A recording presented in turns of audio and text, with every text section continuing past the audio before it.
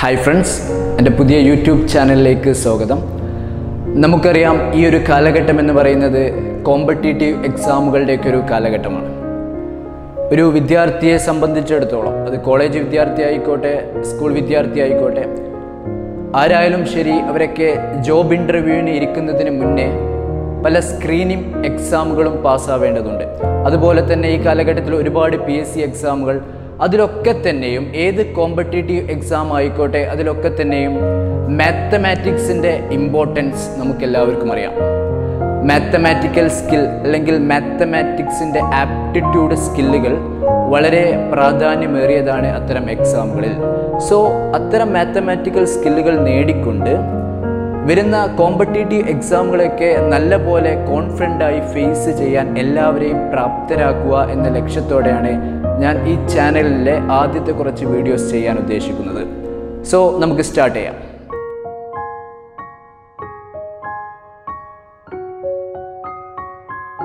ആദ്യം നമ്മൾ decimal numbers, ദശാംശ രൂപങ്ങൾ എന്നൊക്കെ കേട്ടിട്ടുണ്ടാവും. അതിൽ തന്നെ ഡെസിമൽ പോയിന്റ് കഴിഞ്ഞിട്ട് വരുന്ന നമ്പറുകൾ റിപ്പീറ്റ് ചെയ്ത് വരുന്ന നമ്പറുകളൊക്കെ നിങ്ങൾ ശ്രദ്ധിച്ചിട്ടുണ്ടാവും. ആ റിപ്പീറ്റ് ചെയ്ത് വരുന്ന നമ്പറിൻ്റെ മുകളിൽ ഒരു ലൈൻ, ഒരു ബാറൊക്കെ ഇട്ടിട്ടുണ്ടാവും. അത്തരം നമ്പറുകളെ എങ്ങനെ ഫ്രാക്ഷൻ ഫോമിലേക്ക്, എങ്ങനെ ഭിന്നസംഖ്യാ ഫോമിലേക്ക് മാറ്റാം എന്നാണ് നമ്മൾ ആദ്യം നോക്കാൻ പോകുന്നത്. സോ എല്ലാവരും ശ്രദ്ധിക്കുക.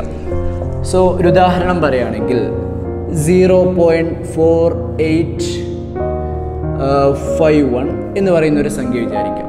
ഇതിൻ്റെ മുകളിലൊരു ബാർ ഉണ്ട്.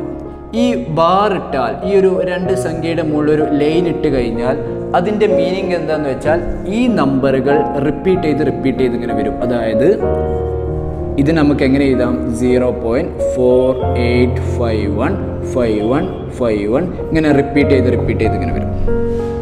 സോ ഈ 51ൻ്റെ മുകളിൽ ബാർ ഇട്ടാൽ മീനിങ് ഇങ്ങനെ റിപ്പീറ്റ് ചെയ്ത് വരുന്ന. സോ ഇത്തരം ബാറുള്ള സംഖ്യകളെ എങ്ങനെ നമുക്ക് ഫ്രാക്ഷൻ ഫോമിലേക്ക്, ഭിന്നസംഖ്യാ രീതിയിലേക്ക് മാറ്റാം എന്നാണ് നമ്മൾ ആദ്യം നോക്കുന്നത്. സിമ്പിളാണ്. നമുക്കറിയാം ഫ്രാക്ഷൻ എന്ന് പറയുമ്പോൾ ഒരു ന്യൂമറേറ്റർ ഉണ്ടാവും, ഡിനോമിനേറ്റർ ഉണ്ടാവും. സോ ഇതിനെങ്ങനെ നമുക്ക് ഫ്രാക്ഷൻ ആക്കാൻ നോക്കാം. ഇതിൽ ബാർ ഇട്ട സംഖ്യ, ഈ ലൈനിൻ്റെ അടിയിൽ എത്ര സംഖ്യകളുണ്ട്? 5ഉം 1ഉം, 2 സംഖ്യയുണ്ട്. അതുകൊണ്ട് 2 9 ഇട്ട് കൊടുക്കുക. ബാറില്ലാത്ത എത്ര സംഖ്യയുണ്ട്? 4ഉം 8ഉം, 2 സംഖ്യയുണ്ട്. അപ്പോൾ 2 0 ഇട്ട് കൊടുക്കുക. ശ്രദ്ധിക്കുക, ഈ 2 9 എന്തിനാണ്? ബാറുള്ള സംഖ്യകൾക്ക്. ഈ 2 0 എന്തിനാണ്? ബാറില്ലാത്ത സംഖ്യകൾക്ക്. ഓക്കെ. സോ നമ്മൾ ഡിനോമിനേറ്റർ ആയിട്ടുണ്ട്. ന്യൂമറേറ്ററിന് വേണ്ടിയിട്ട് ഈ സംഖ്യ മുഴുവൻ എഴുതുക. 4851 മൈനസ് ഇതിൽ ബാറില്ലാത്ത സംഖ്യ ഏതാണോ അത് മൈനസ് ചെയ്യാം. അപ്പോൾ നമുക്ക് എന്ത് കിട്ടും? ഇതിൽ നിന്ന് 48 കുറച്ചാൽ എന്ത് കിട്ടും? 4851 നിന്ന് 48 കുറച്ചാൽ നമുക്ക് 4803 എന്ന് കിട്ടും. ഡിവൈഡഡ് ബൈ ഇവിടെ എന്താ ഉള്ളത്? 9900.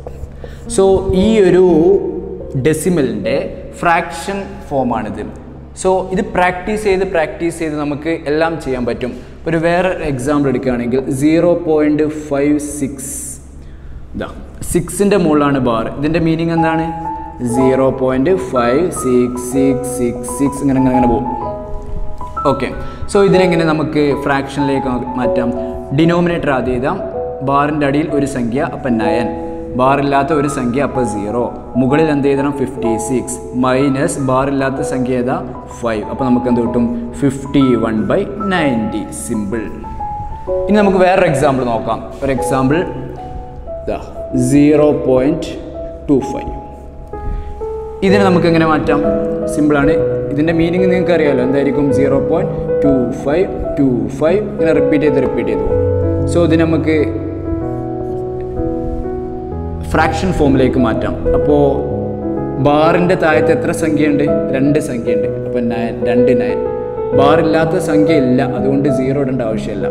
ഇനി മുകളിൽ 25 എഴുതാം. മൈനസ് ചെയ്യേണ്ട ആവശ്യമില്ല, കാരണം ബാറില്ലാത്ത സംഖ്യ ഏതുമില്ല. അപ്പോൾ ഈ ഒരു ഡെസിമലിൻ്റെ ഫ്രാക്ഷൻ ഫോം 25/99.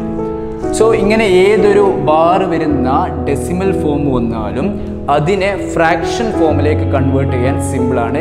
ഈ ഒരു മെത്തേഡ് ഫോളോ ചെയ്യുക. പ്രാക്ടീസ് ചെയ്തിട്ട് ഇത് ഈസി ആക്കി മാറ്റുക. ഇനി വേറൊരു ടൈപ്പ് ക്വസ്റ്റ്യൻ നോക്കാം. ഇതേ മെത്തേഡ് ഉപയോഗിച്ചുകൊണ്ട്. ഇതാ ഒരു ക്വസ്റ്റ്യൻ 0.2468. ഇത് മുഴുവൻ ബാർ ഉണ്ട്. ഡിവൈഡർ ബൈ 0.3416 ഏതെങ്കിലും ഒരു സംഖ്യ.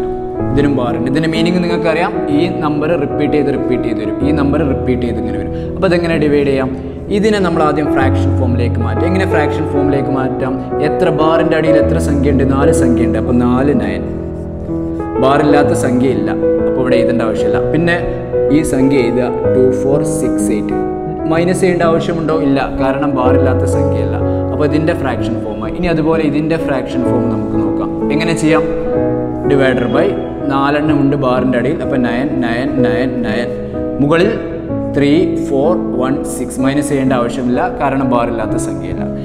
ഇനി ഇതിനെ രണ്ടും ഡിവൈഡ് ചെയ്താൽ മതി അല്ലേ? ഈ number divider by this number. അപ്പോൾ ഇത് രണ്ടും ഡിവൈഡ് ചെയ്യാം. നോക്കാം നമുക്ക്.